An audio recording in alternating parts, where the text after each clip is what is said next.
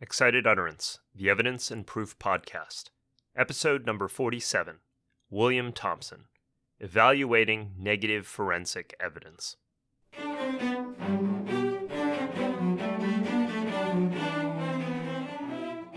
Welcome to Excited Utterance. I'm your host, Ed Chang from Vanderbilt Law School. Excited Utterance is your podcast for cutting-edge scholarship and developments in the world of evidence. We bring virtual workshops to you throughout the academic year. This week, our guest is Bill Thompson. Bill is professor of criminology, law, and society at the University of California Irvine. Bill's research focuses on forensic science and, more broadly, expert evidence, as well as human judgment and decision-making. Our podcast today features Bill's new article, Evaluating Negative Forensic Evidence. When do jurors treat absence of evidence as evidence of absence? It was recently published in the Journal of Empirical Legal Studies and was co-authored with Nicholas Skurich, Rachel Dioso-Villa, and Brenda Velasquez. In the article, Bill looks at how juries handle negative evidence, or the absence of evidence that one might otherwise expect to find. For example, you might expect to find gunshot residue on a shooter's hands. What do you do when you test a suspect's hands and find no gunshot residue? What do you do with that information? As Bill describes in the interview, what weight you give to negative evidence should depend on something called the probability of detection, or sensitivity as statisticians call it. That's the probability of getting a positive gunshot residue result when a person actually fired a gun. The problem is, do jurors know what to do with information about the probability of detection? Bill investigates. Bill, delighted to have you on Excited Utterance. Welcome. I'm delighted to be here. Your article deals with negative evidence. Tell us exactly what you mean by negative evidence and how it's different from the other kinds of evidence that a jury might consider. Well, what we mean by negative evidence is a circumstance where investigators look for something and fail to find it. It might be evidence of the absence of something. If there's an allegation that somebody has been drugged or was using drugs and you test for the drug and don't find it, that's negative evidence on the proposition that the person consumed drugs. If there's an allegation somebody fired a gun and you look for gunshot residue and don't find it, that's negative evidence. We focus specifically on circumstances where there's an effort to find evidence that doesn't succeed, as opposed to circumstances where nobody ever looks, which we call missing evidence. Okay, and what drew you to this particular category of evidence? What are the kinds of problems that we might worry about with juries considering negative evidence as opposed to positive evidence? As you probably know, I do a lot of work with forensic scientists, and I was noticing a lot of confusion among forensic scientists about the value of negative evidence. And it occurred to me that there might also be confusion among jurors and among lawyers even about how they understand this evidence. A lot of it revolves around this aphorism, absence of evidence isn't evidence of absence. So forensic scientists are often claim that their failure to find something is not probative of the absence of that thing. Looking at the matter from a logical framework, particularly thinking about it in terms of Bayesian decision-making, it's clear that absence of evidence sometimes is evidence of absence. Your failure to detect something that you should have been able to detect if it was there is probative of the proposition that it's in fact absent, or should be if interpreted properly. I was sensing a lot of confusion about this in the way that experts talked about it, and I wanted to get more information about how lay people might respond to it. So there's that piece about deductive and inductive reasoning that you bring up in the article, which is that deductively, the absence of evidence does not necessarily mean evidence of absence. But on the other hand, from an inductive perspective or from a Bayesian perspective, the absence of evidence does suggest something. It's a probabilistic thing. It gives you some information, but it's not necessarily a slam dunk. Yeah, I think some of the confusion about the value of this evidence comes from things we teach undergraduates about hypothesis testing in social science. Social science students are always told that you cannot confirm a null hypothesis. You can reject a null hypothesis, but if you fail to detect evidence that would reject your null hypothesis, that does not prove that the null hypothesis is true, because there might be many other reasons that you would fail to find that evidence. This is kind of consistent with the aphorism that absence of evidence shouldn't be taken as evidence of the absence of something. However, in the context of criminal or civil trial, the jury's not trying to definitively establish one hypothesis over another. The jury's trying to decide which of two alternative propositions is more likely to be true. In that circumstance, the more probabilistic or inductive kind of inferences are very important. And just to follow up on that, even on the null hypothesis piece, the acceptance of the null hypothesis can still be evidence that the null hypothesis is correct if your test is sufficiently powerful, and you would expect that it would reject in certain cases. Yes. The aphorism is true, because if you have a no-power test, then accepting the null hypothesis means nothing. But if you have actually a high-power test, you actually get something out of it. Yeah, forensic scientists are sort of schizophrenic about this, because on the one hand, there's this well-known principle or supposed principle in forensic science called Locard's rule or Locard's principle, that every contact leaves a trace, which is cited as one of the fundamental principles. But if every contact leaves a trace and you don't detect the trace, that should tell you that there's no contact. But forensic scientists generally won't go there, right? So the Locard principle in practice seems to be every contact leaves a trace unless it doesn't. and we'll decide when it should or not. So. One of the keys to your article is this idea of contextual information. So you have the absence of evidence, and you're trying to figure out how to interpret this absence of evidence given the context. I just wanted to poke you a little bit on this. Presumably, you always need this kind of contextual information, sensitivity or specificity, when you're evaluating any kind of evidence, whether it's positive or negative. Is there any particular reason to think that negative evidence poses greater difficulty for juries in this way, that they can't deal with the contextual information in the same way or with the same expertise as positive evidence?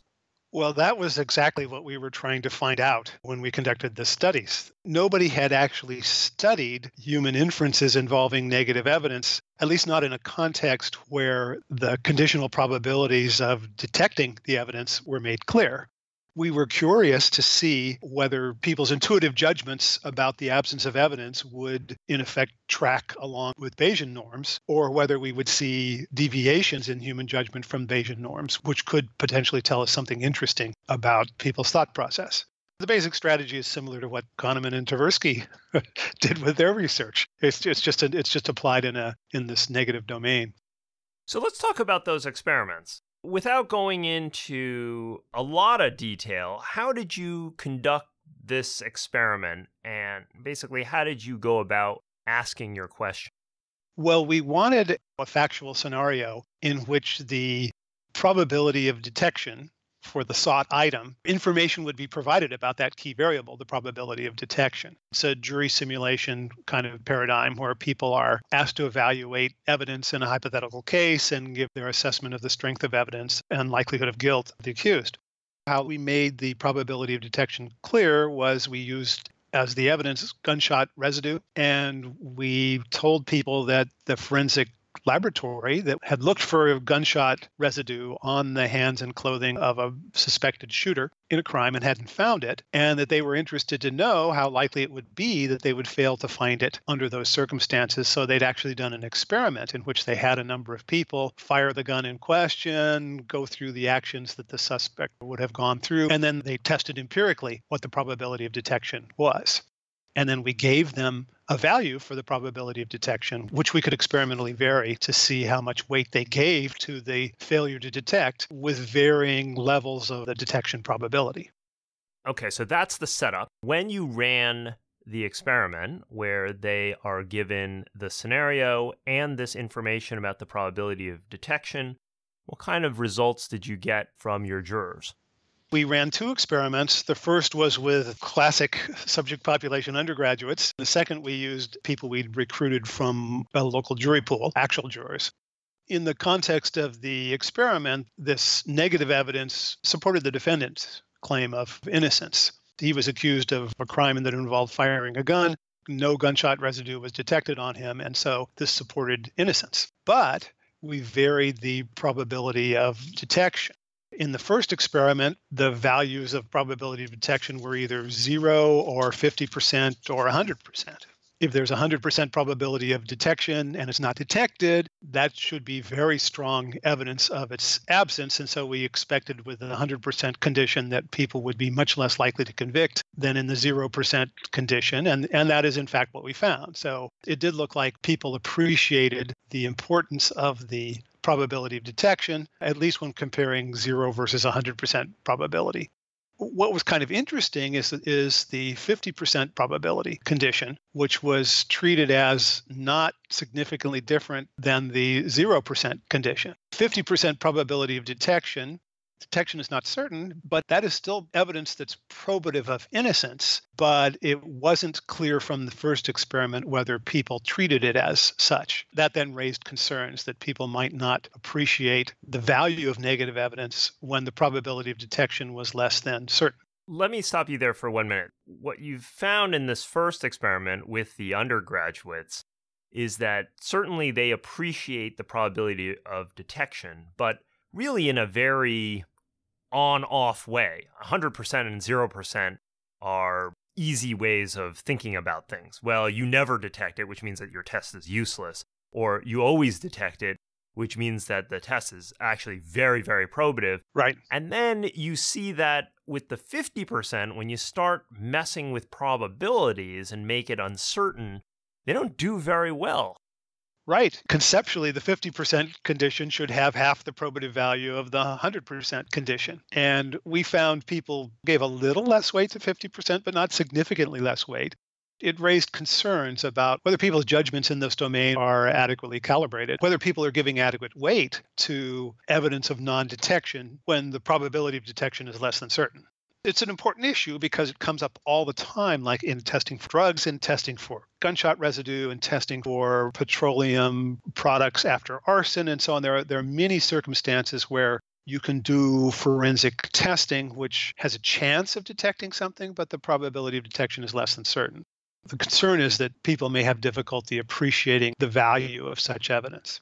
Now, that's the first experiment, and then you did a follow-up study using an actual jury pool where you changed those probability of detections. You made it a little bit finer in terms of your experimental conditions. Can you tell us a little bit about that? Yes, the second experiment was partly just to replicate the first findings with a different subject pool with actual jurors to see if that would replicate. But we also threw in some additional conditions to see if there might be threshold effects. So the initial experiment was just 0%, 50%, and 100%. The second experiment, we had 0%, 50%, 60%, 90%, and 100%. We wanted to see if there might be a certain threshold that needed to be passed before people would start giving weight to negative evidence. And what did you get there? It was kind of interesting. Once again, people gave a lot of weight to the 100% evidence relative to the 0% evidence. So people were distinguishing between 0 and 100%. But with regard to 50%, 60%, and 90%, those were all treated as more or less equivalent and kind of moderate in strength between the two. It's as if people had kind of a crude metric for dealing with the negative evidence. If they were told the 100% chance of detection, they gave it a lot of weight, 0% chance of detection, little weight. Anything that was less than 100%, whether it was 50, 60, or 90, was all treated more or less the same and intermediate. And so it suggests that people are discounting the evidence when the probability of detection is less than certain, but not in a way that seems well calibrated to the actual probative value of the evidence. And those results are a little different from the first one because you said that in the first one, the 50% was much closer to 0, whereas in your second experiment, all of these intermediate ones basically establish a mid-range, a discounted probative value. Is that right? Yeah, what you just said is true with regard to the verdicts, percentage voting guilty. With regard to estimates of the strength of the evidence, there was still not a significant difference between 0 and 50%. With regard to 50%, there's kind of mixed evidence, but it did look like we had some evidence that 50% was treated as different than 0% in the second experiment. And it maybe we could have found it in the first experiment too, had we run more subjects. It may just have been a lack of sensitivity in our design. This question may be a bit premature, but what implications do these results have for the legal system? Logic tells us that the probability of detection is really important information. And jurors, at least at a crude level, seem to process it correctly. So, yes, the intermediate range gets lumped together, but they are able to separate 0 from the intermediate range from 100%. Does it mean that probability of detection should be a requirement before this kind of negative evidence is found to be admissible? I certainly think so, because if you think about it, if you don't know the probability of detection, then the value of the negative evidence is impossible to evaluate, right? If the probability of detection is 0, then the evidence is worthless. If its probability is 100%, it may be very powerful. If the probability of detection is somewhere in between, its value will be somewhere in between. But if the jury wasn't given information about the probability of detection, then I don't see how they can make sense of the failure to detect. And I think it could be prejudicial. If I were on the jury and somebody told me we tested for drugs and we didn't find them, I would certainly take that as evidence against the theory the person had used drugs, because why would they be telling me about it if it wasn't probative? If the experts can't give the jury at least some sense of what the probability of detection would be, that the value of the evidence is speculative and judges should consider excluding it. There's also a danger of prejudice that comes from the juries being exposed to glib arguments about absence of evidence not being evidence of absence. One of the things that got me interested in this work was some publications by other researchers on negative evidence. Particularly, Regina Schuler did some interesting studies looking at how people respond to evidence of the failure to detect a date rape drug. She found if you just present to the jury the fact that the lab tested for a date rape drug in the complainant's blood and found no evidence of it, that was very persuasive. But if the expert says, oh, but you should consider that this test won't always detect the date rape drug, absence of evidence, don't assume that proves absence, then people gave 0 weight to the evidence of the undetected date rape drug. Now, what was interesting, I thought, about Schuler's studies is that whether her findings are a good thing or a bad thing actually depend on what we know or think we know about the probability of detection.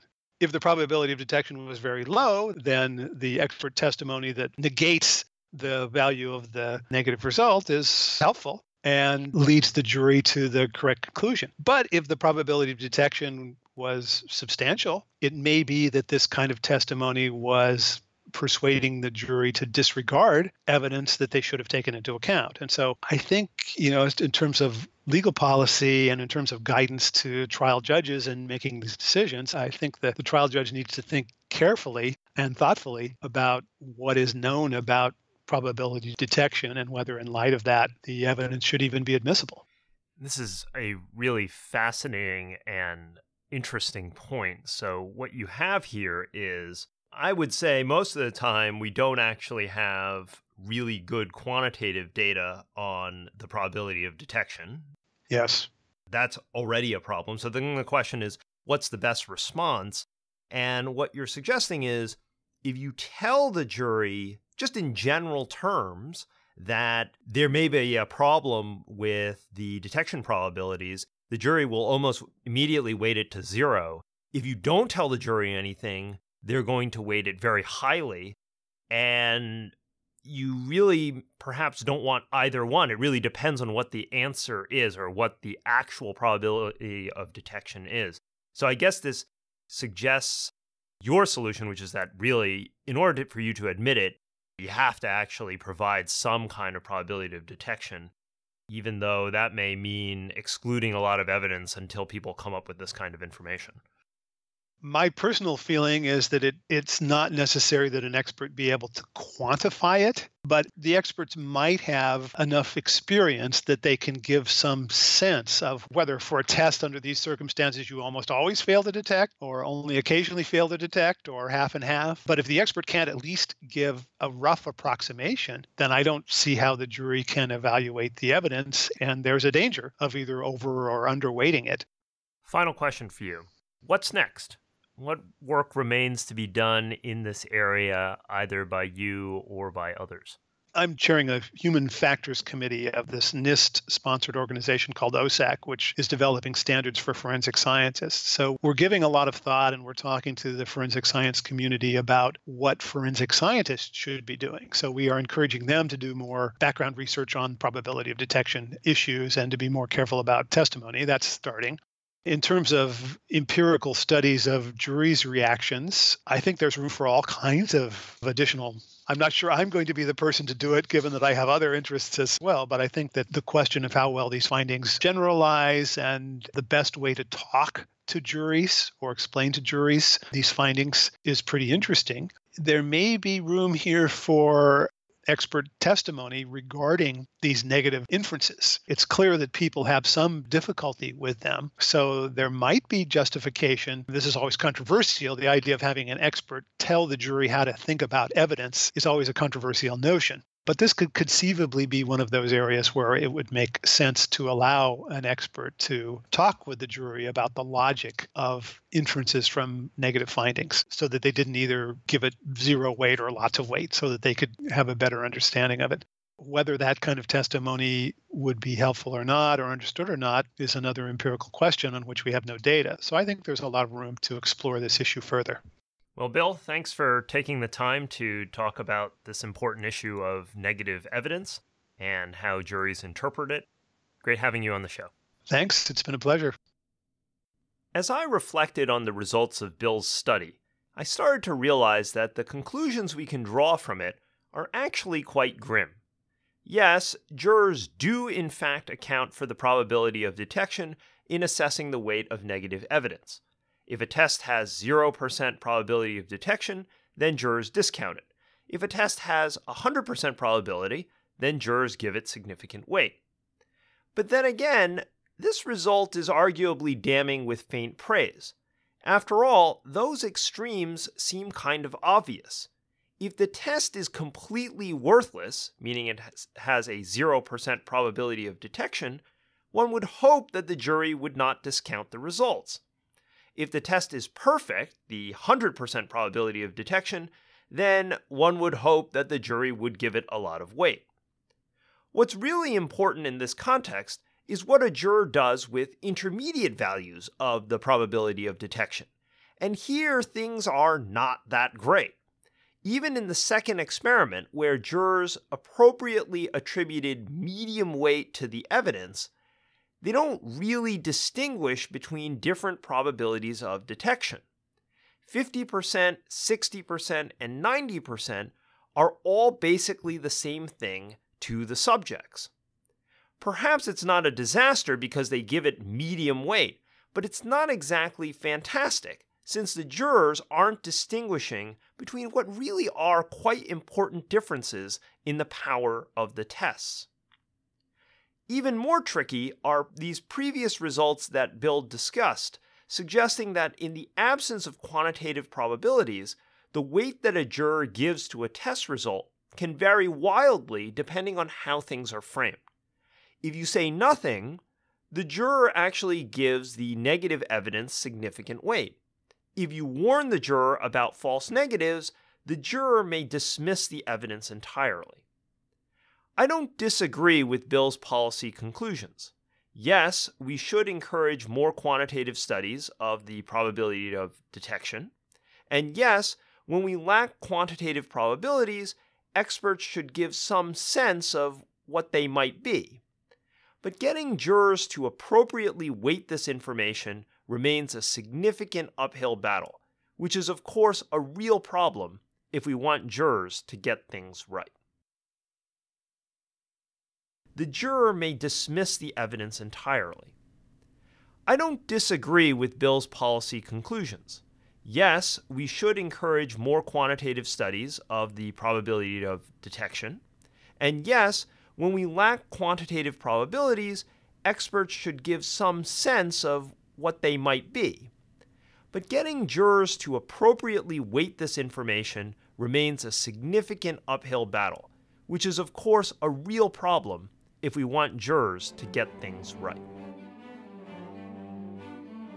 That does it for this episode of Excited Utterance. Support for Excited Utterance is generously provided by Vanderbilt Law School's Brandstetter Litigation and Dispute Resolution Program, as well as the Vanderbilt Institute for Digital Learning. The associate producers are Alex Nunn and Margot Wilkinson-Smith, and the production editor is Carson Smith.